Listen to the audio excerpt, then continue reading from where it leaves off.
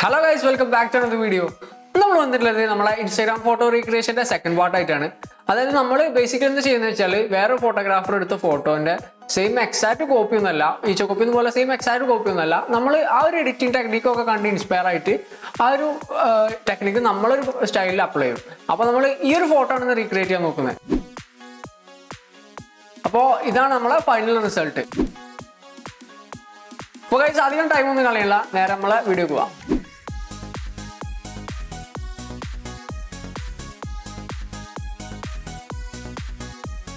അപ്പോൾ ഗൈസ് നമുക്കിന്ന് ഇവിടെ ഫോട്ടോ എടുക്കാൻ ആവശ്യം നമ്മളെ ഫോൺ മാത്രമാണ്. നമ്മൾ ഫോട്ടോ എടുക്കുന്നതും അത് എഡിറ്റ് ചെയ്യുന്നതൊക്കെ നമ്മളെ ഫോൺ യൂസ് ചെയ്തിട്ടാണ്. അപ്പോൾ ഞാനിവിടെ എൻ്റെ iPhone 11 എടുത്തിട്ടുണ്ട്. ഇതിൽ തന്നെയാണ് ഞാൻ ഷൂട്ട് ചെയ്യുന്നതും ഇതിൽ തന്നെയാണ് എഡിറ്റ് ചെയ്യുന്നതും. അപ്പോൾ ഇനി നമുക്ക് ആവശ്യം വേറൊരു ഫോണും കൂടിയാണ്.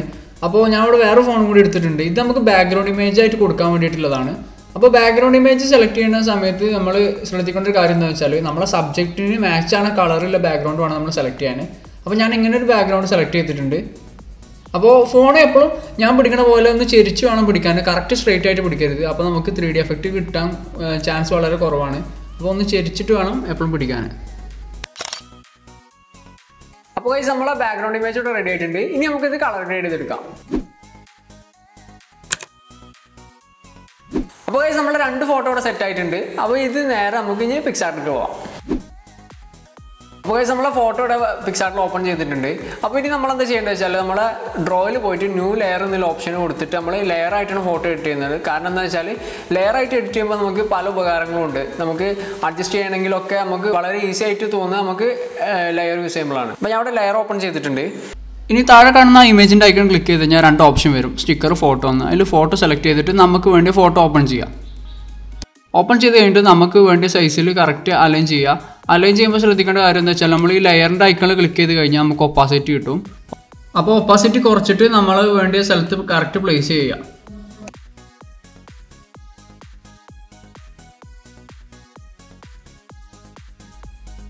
അപ്പോൾ ഇനി അലൈൻ ചെയ്ത് കഴിഞ്ഞിട്ട് എന്താ ചെയ്യേണ്ടതെന്ന് വെച്ചാൽ നമ്മൾ ഇറേസർ ടൂളിൻ്റെ അടിയിൽ അത് പോയിട്ട് കറക്റ്റ് സൈസും ഹാർഡ്നെസ്സും ഒക്കെ കൊടുത്തിട്ട് നമ്മൾ ഇറേസ് ചെയ്യാൻ തുടങ്ങുക. നമ്മളെ ആദ്യം കാണുന്ന വലിയ ഭാഗങ്ങളൊക്കെ വേഗം ഇറേസ് ചെയ്യാം. പിന്നെ നമ്മൾ ഇറേസറിൻ്റെ സൈസ് ഒന്ന് കുറച്ചിട്ട് എഡ്ജസും ഒക്കെ ഒന്ന് ഷാർപ്പാക്കിയിട്ട് ഇറേസ് ചെയ്ത് കൊടുക്കുക.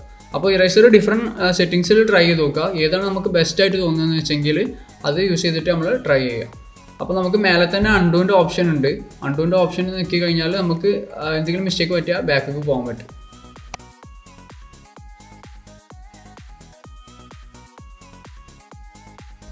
ചെറിയൊരു ടിപ്പ് എന്താണെന്ന് വെച്ചാൽ നമ്മളെ ഒപ്പാസിറ്റി ഒന്ന് കൂട്ടിയിട്ട് നമ്മളെ എഡ്ജസ് ഒന്ന് ഷാർപ്പ് ചെയ്യുകയാണെങ്കിൽ നമുക്ക് പെട്ടെന്ന് എഫക്റ്റീവായിട്ട് അത് ഇറേസ് ചെയ്യാൻ പറ്റും. കാരണം എന്താ വെച്ചാൽ ബാക്ക്ഗ്രൗണ്ടും നമ്മളെ സബ്ജക്റ്റും ഒരേ കളേഴ്സൊക്കെ മിക്സ് ആയിട്ട് വരുമ്പോൾ ഒപ്പാസിറ്റി കുറച്ചിട്ട് കഴിഞ്ഞാൽ നമുക്ക് അത് എഡിറ്റ് ചെയ്യാൻ ബുദ്ധിമുട്ടാകും. അപ്പോൾ ഒപ്പാസിറ്റി കൂട്ടി കഴിഞ്ഞിട്ട് നമ്മളെ ഷാർപ്പായിട്ട് എഡ്ജസ് നമുക്ക് കട്ട് ചെയ്യാൻ പറ്റും.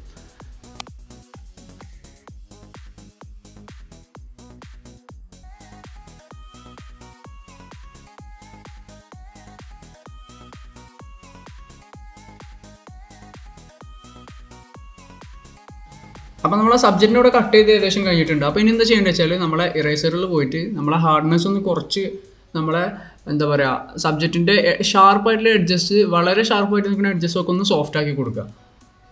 അങ്ങനെ സോഫ്റ്റ് ആക്കി കൊടുക്കുകയാണെങ്കിൽ നമുക്കൊന്നും കൂടി ഒരു നാച്ചുറാലിറ്റി കിട്ടുക ഫോട്ടോന്.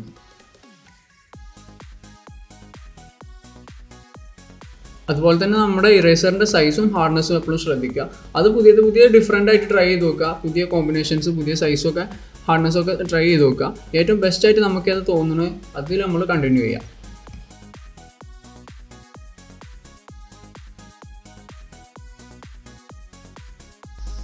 അപ്പോൾ നമ്മളെ ലെയറിൻ്റെ ഓപ്ഷനിൽ പോയിട്ട് നമ്മളെ ആ 3 ലൈൻസ് ഉണ്ടല്ലോ, ആ ലൈൻസിൽ ക്ലിക്ക് ചെയ്ത് കഴിഞ്ഞാൽ നമുക്കൊരു ഓപ്ഷൻ വരും. അതിൽ നമ്മൾ കോപ്പി കൊടുത്തു കഴിഞ്ഞാൽ നമ്മളെ സെയിം എക്സാക്റ്റ് ലെയർ ഒരു കോപ്പിയും കൂടി കിട്ടും. അപ്പോൾ ഇൻ കേസ് നമുക്ക് എന്തെങ്കിലും ഒരു മിസ്റ്റേക്ക് പറ്റുകയാണെങ്കിൽ നമുക്കത് സിമ്പിളായിട്ട് റിക്കവർ ചെയ്തെടുക്കാൻ പറ്റും. അപ്പോൾ ഗൈസ് ഞാൻ ഇവിടെ ഫോട്ടോ കട്ട് ചെയ്ത് വെച്ചിട്ടുണ്ട്. ഇനി നമുക്ക് ഇതിന് ഒരു ഷാഡോ എഫക്റ്റ് കൊടുക്കാം. അതിനാണ് ഞാൻ നേരത്തെ പറഞ്ഞത് നമ്മൾ ലെയർ യൂസ് ചെയ്ത് ചെയ്യുമ്പോൾ നമുക്ക് സിമ്പിളായിട്ട് ചെയ്യാൻ പറ്റുന്നത്. അപ്പോൾ ഈ ഷാഡോ എങ്ങനെ കൊടുക്കാന്ന് വെച്ചാൽ നമ്മളെ ബാക്ക്ഗ്രൗണ്ടിൻ്റെ ലെയർ സെലക്ട് ചെയ്യാം. അത് കഴിഞ്ഞിട്ട് നമ്മളെ ബ്രഷിൽ പോയിട്ട് ബ്ലാക്ക് കളർ എടുത്തിട്ട് നമ്മളെ ബ്രഷിൻ്റെ ഹാർഡ്നെസ് വളരെ കുറച്ചിട്ട് ഞാൻ ഈ ചെയ്യുന്ന പോലെ ജസ്റ്റ് ഇങ്ങനെ ബ്രഷ് ചെയ്ത് കൊടുക്കുക. നമ്മുടെ സബ്ജക്റ്റിൻ്റെ അടിയിൽ ഇങ്ങനെ ബ്രഷ് ചെയ്ത് കൊടുക്കുന്നതിനനുസരിച്ച് അവിടെ ഷാഡോ എഫക്റ്റ് വരും.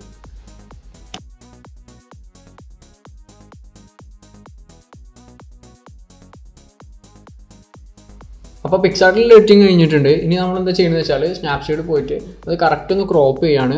4:5 റേഷ്യോയിൽ നമ്മൾ ക്രോപ്പ് ചെയ്തിട്ട് നമ്മൾ എന്തെങ്കിലും കുറച്ച് വിഗ്നേറ്റ് കൂടി കൊടുത്തു കഴിഞ്ഞാൽ നമ്മളെ എഡിറ്റിംഗ് കംപ്ലീറ്റ് ആയി.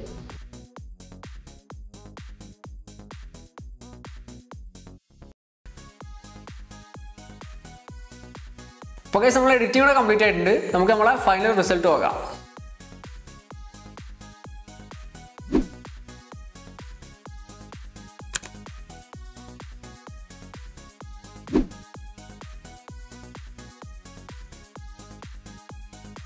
അപ്പോൾ ഗൈസ് നമ്മൾ ഈ ഫോട്ടോ ഞാൻ എൻ്റെ ഇൻസ്റ്റാഗ്രാമിൽ ഇട്ടിട്ടുണ്ട്. എൻ്റെ ഇൻസ്റ്റാഗ്രാം ഫോളോ ചെയ്യാത്തവർ ഫോളോ ചെയ്യാൻ ലിങ്ക് ഡിസ്ക്രിപ്ഷനിൽ കൊടുക്കാം.